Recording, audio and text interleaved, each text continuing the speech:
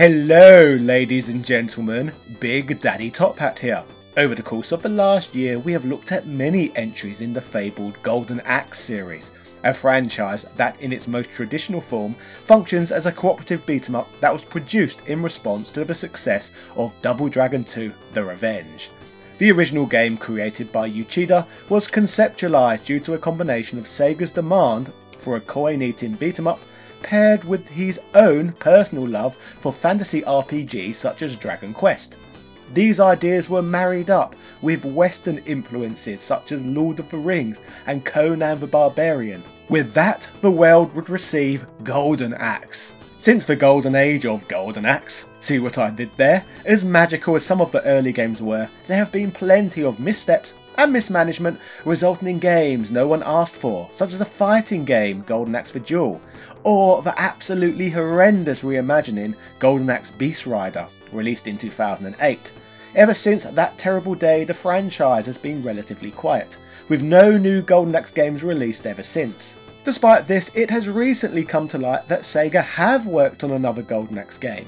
Back in 2012, the company would task a small team with bringing the franchise back to its roots, offering up a more traditional beat-em-up affair just like fans know and love. Whilst this was quietly cancelled, for reasons we will get to soon, astonishingly the part of the game that was finished was officially released by Sega last week. This free-to-play game was given to fans to celebrate Sega's 60th anniversary, giving fans a peek behind the curtain to look at what could have been. Sega would even tongue-in-cheekly christen this scrapped project as Golden Axe, giving gamers a rare opportunity to experience this lost media. Whilst on the surface this may appear completely innocuous, not everyone felt the same way. In fact, we can go as far to say that some people were completely outraged by this unconventional move by Sega. In today's episode we are going to be exploring the recent backlash Sega would receive in relation to this unique gift to gaming. So sit back, relax and get your popcorn ready as we go back and look at both what we know about this game and the interesting reaction Golden Axe has garnered. This, ladies and gentlemen, is the mad story of the cancelled Golden Axe game and why it caused outrage. Yeah!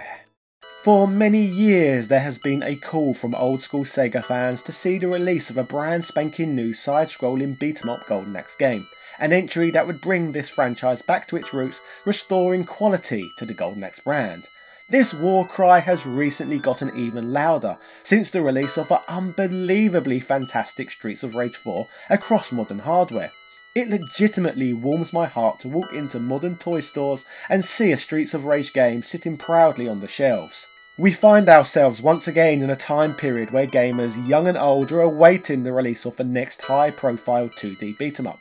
And when it comes to games of this ilk, a new Golden Axe game is the top of many people's wish lists. Whilst fingers crossed we are currently going into a beat-em-up's renaissance, 8 years ago Sega were intending to create a new Golden Axe game, and potentially even a new Streets of Rage 2, which we will soon get to talking about more.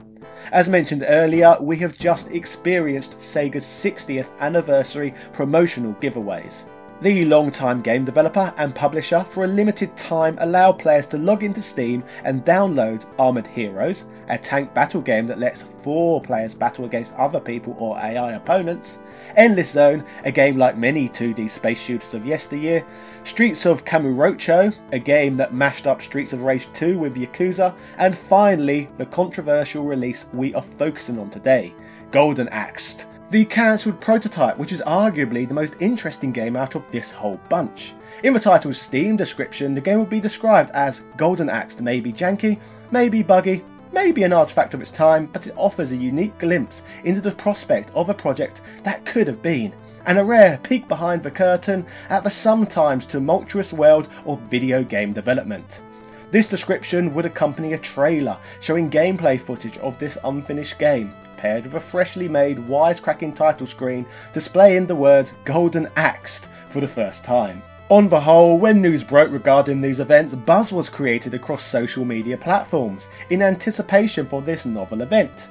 It was bittersweet to see this project see the light of day for the first time, with many fans expressing their interest in playing the remnants of this title. Not only did this seem to be a Golden Axe game that offered the same gameplay format of old, but this was a game that was being designed to be played in the home, offering a 4-player cooperative experience. These facts, paired with the game's striking 3D polygon graphics and use of violence and blood, made it look like at one point in time this was shaping up to be a very interesting project.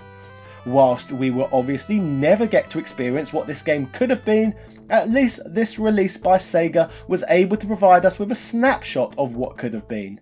As you all know from the introduction of this video, not everyone was happy with the news that this game would be surfacing, most notably the game's main programmer, Tim Dawson, who was not even reportedly notified by Sega that people would be experiencing his work.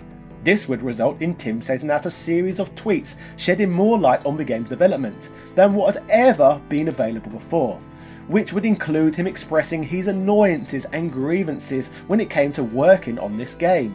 He would first tweet out, "Woke up to the surprising news that Sega is releasing the Golden Axe prototype I coded in 2012 under crunch conditions."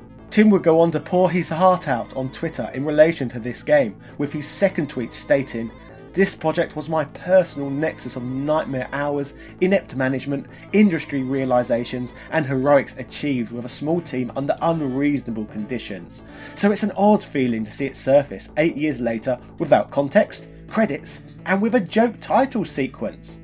Reading this tweet from Tim, it sounds like the emergence of this game seems to have opened up old wounds regarding a situation in which he personally did not feel he had control over, and goes on to elaborate on this further in his further tweets. According to Tim, along with his colleagues, he managed to deliver a Castle of Illusions prototype that had maintained the studio he was working at.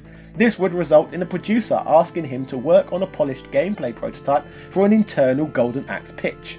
However, the catch was he was only given 2 weeks to achieve this. Whilst this may sound like a challenge, which it was, this did not matter, as Tim was assured by management that they wanted him and his team to develop it however they wanted. In Tim's words, they were expecting a miracle. In their mandate for the game, producers did however request that the game be darker and bloodier than previous Golden Axe games, featuring splatter, decapitations and 2-button combat. So the goal was to combine these mandated features with the spirit of the original game. To quote another of Tim's tweets, he states, "This would have been a difficult line to walk at any time, but we had 2 weeks and no time to iterate. So we made do, just really attack the design knowing we wouldn't be able to course correct much, but luckily we had a talented team of artists, animators and sound designers." Tim also states another factor which played into the difficulties was constant interference from the game's designer. Programmers Tim, along with his colleague Sanatana Mishra, would constantly have to physically block this designer from reaching their workstation, or he would start explaining insights he'd received via playing a mobile port of Golden Axe he played on the way to work that day. Tim comments that he took to inventing arbitrary challenges, like management wanted to see an attack animation in the game by the end of the day, or they think the project is in trouble, while I was busy coding enemy AI and the soft lock combo simultaneously. To make matters worse, according to Tim, just 1 week into this mountain of a challenge, this same lead designer threw a ridiculous curveball at the team by insisting they begin branching the prototype so that they could simultaneously pitch for a new Streets of Rage game. Obviously, I myself, Big Daddy Top Hat, am no game programmer, as I would imagine the vast majority of you at home aren't either. But surely it doesn't take rocket science to realise that it's probably a terrible idea to try and get working prototypes running for new entries into the greatest video game series of all time in just 2 short weeks. I'm not sure what this designer was smoking, but I'm sure we could all do with some. Tim states that it took him sending a 2 AM email to the studio's head and a let's go for a coffee chat the next morning to get the Streets of Rage prototype stopped. Moving forward, 1.5 weeks into the making of the Golden Axe game, Tim describes being given his biggest punch to his stomach yet. Whilst development thus far had been challenging, he was happy with what he had achieved with his team thus far. The combat was fully working, so all was on track, but he ended up being called to a big meeting room so he could show the latest build to all management. He would showcase the game's progress to his bosses for the first time, but to his disappointment, he saw nothing but grey faces. This was followed by a long pause until one executive asked dismissively, "Where is the wow factor?" Further to this, the same lead designer who got his experience that week from playing a mobile game, the very same man who wanted them to make a Streets of Rage prototype, would also attack the project in that meeting, complaining that they had not made a God of War brawler like he personally wanted. In this meeting, a further member of management continued to rub a nice handful of salt in the wounds by suggesting to Tim that he should have just made a pre-rendered video of a barbarian fighting a monster. With regards to the slew of harsh criticism that Tim received regarding the Golden Axe prototype, he states it did result in him having a moment of clarity. The executives were either too dumb to see what they had in front of them, or they just wanted to make him feel bad because that's the only way they knew how to manage people.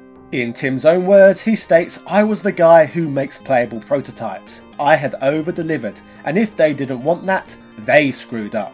Despite the programmer's best efforts that night, Tim would lay in bed staring at his ceiling, thinking they didn't want his game. They wanted something else entirely.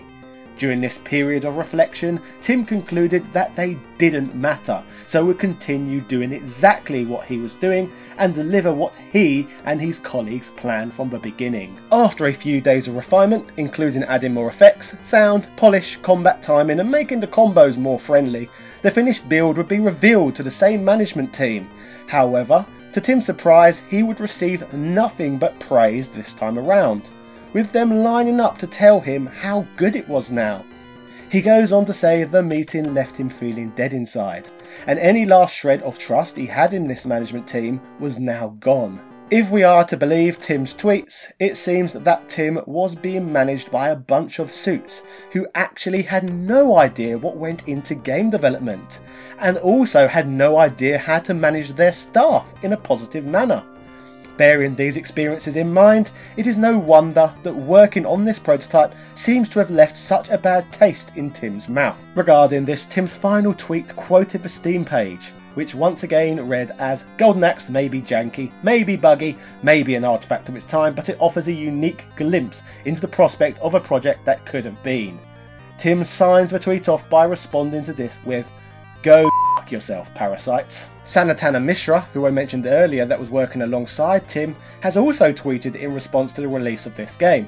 The tweets outline that management would tell them regularly and explicitly that there was no difference at all between how Golden Axe and Streets of Rage played, and that's why they thought it was possible to make two prototypes at once. Obviously, with these tweets from both Mishra and Tim Dawson, the outrage would kick up a social media storm, resulting in heavy media coverage and shock from fans. This of course would cause Sega themselves to respond to the swirling controversy. Sega's statement reads, "Sega Europe reached out to the former members of the Golden Axe Reborn dev team to produce this prototype of the game for Steam as part of our 60th anniversary celebrations. We wanted to bring the work of the developers at the time to light and celebrate it as part of our history, something we didn't get the chance to do first time around. We certainly didn't mean to dredge up painful memories for Mr. Dawson and his former colleagues or appear disrespectful. We've removed the line from the Steam copy that could have been taken as a slur on the development and would like to reassure everyone that it was intended as a comment on the build we had ported to the PC, not the quality of the original work. We're hoping lots of fans play the prototype and can appreciate the work he and his colleagues put into developing this prototype." With regards to Sega's response to this controversy, to Firefight they would remove the line "maybe janky, maybe buggy, maybe an artifact of its time" from the game's Steam description, therefore restoring at least an element of dignity to themselves and the developers with regards to the release of this prototype. Sega making this Golden Axe prototype public has certainly been interesting, perhaps for more reasons than one. We certainly learned a lot about the development of this prototype, even more than I would imagine that Sega ever bargained for. It has most definitely been entertaining watching all of this drama unfold over the last few weeks. Whilst all the attention on this prototype hasn't necessarily all been for good reasons, at the very least it has got even more people talking about Golden Axe, which is never a bad thing. In an ideal world, this extra attention to the brand will help further push the demand for a new Golden Axe game, produced in the same styles as the old days. I love the franchise to get its own Streets of Rage 4 moment. So ladies and gentlemen, that was the story of Golden Axe, the cancelled Golden Axe game.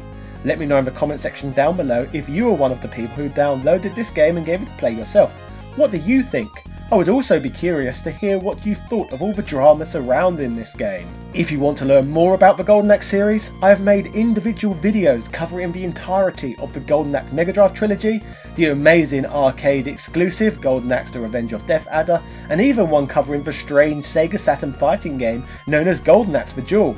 To receive regular videos covering both beat 'em up and fighting game history, please subscribe to the channel and hit the notification bell. Special thank yous go out to those who make working full-time on YouTube possible by either supporting this channel on Patreon or hitting the join button to receive channel membership. Shoutouts go out to Sebastian Velez, Carl Johnson, The Murder of Crows, Heo Paulo Lopez, Joseph Razmik, Luke Samuel Denton, Corey R. Marsh Sr., Capcom vs SNK, BXL Gotham, Ryan Dinch, Evan Balder, Philip Mampf, Cambo Rambo 82, Azrael Rawakai, Keith Ferguson, Joaquin Varela, Prince Knight, Michael Cullix, Ago, Jordan Durant, TOG Driver, Angel Light 85, Alethea Swanson, Timothy W. Haskins II, Nick Daniels, Princess Sana, Glenny Glenn, Daniel Daly, Computer Man, House of the Ted, Sponge McBee, Gary Pinkett, ECU Professor, Aaron McNamara, Instant Gratification Monkey, Man Shovel, James Bishop, JB, Posty XL, Michael Hall, Wesley Sang He, Ben Slightly, Langston Miller, New, Brian Barry, Stephen Lewis, Sarah Powell, Flaming Renee, Marvin Araliga, Chris Cool, Adrian Hannington, Bernard NG, Richard Stu Stewart, James McDonald, Crazy Yarl, Dan Van Dammit,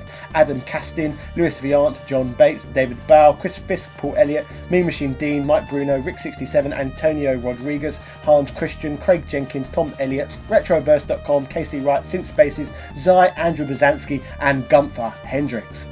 Thank you to everyone who continues to back this channel and everyone who continues to tune in, week out. I love you all very much. Thank you.